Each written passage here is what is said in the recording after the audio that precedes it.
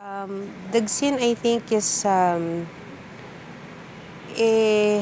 don't know, there's just something about it that made me fall in love with it. It's, yun na nga, siguro the purity of love that I saw between the two characters, which is Corazon and Justino.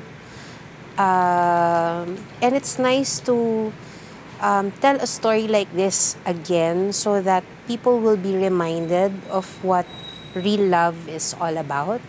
So when I read it, I definitely said, yes, I want to be a part of this film. Mercy is adopted by Justino and Corazon. And as everybody else knows, I'm also adopted, so I can easily relate. When it comes to loyalty, it is also there.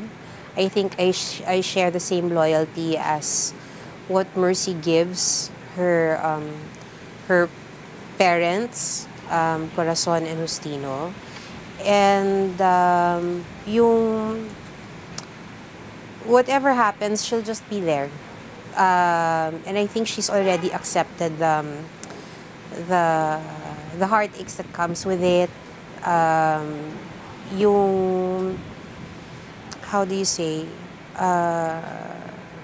yung faithfulness niya, yung pagiging thankful and grateful niya for just being accepted in the family. Because I was also brought up my family is very religious also. My mom would, if I remember right, she would always make me lead the rosary.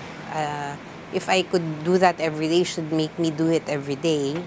Because she says that it's very important to pray for the family all the time. So, Mercy is kind of the same way because it was her mother Corazon, her adoptive mother Corazon, that taught her how to be religious in that aspect. Like, for me, I don't just accept any story. So if given a chance, if I'm included in a film which I find really, really fantastic, then it would be really nice if Janine can be part of that as well. Well, Miss Anne and Direk Atom, they're very hands-on. You don't find that in any regular production outfits, I guess. Because they have really rely on people to take care of their employees or actors. But I appreciate that both Miss Anne and Direk Atom would be there and see to it that everything is well taken care of, the artists are okay, all the productions, whatever the production needs are met. And it's nice, it's very refreshing siya. Oo, na ganon. Kasi hindi na ganon ngayon eh. Great and scary.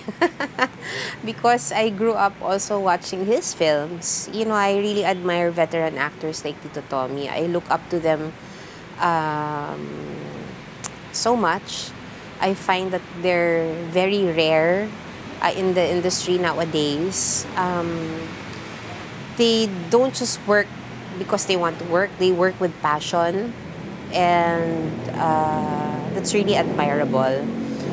So to be able to work side by side with him and to learn a lot from him, whatever I can get, or techniques or how he does it, I'm so open to that because I know that I still need to learn more, and I want to learn more.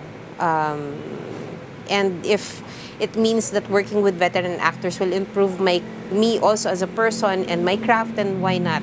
All the time, I'd love to be working with them. To all of my friends, family, and all the viewers, I hope you take time to watch this beautiful love story, which is Dagsin.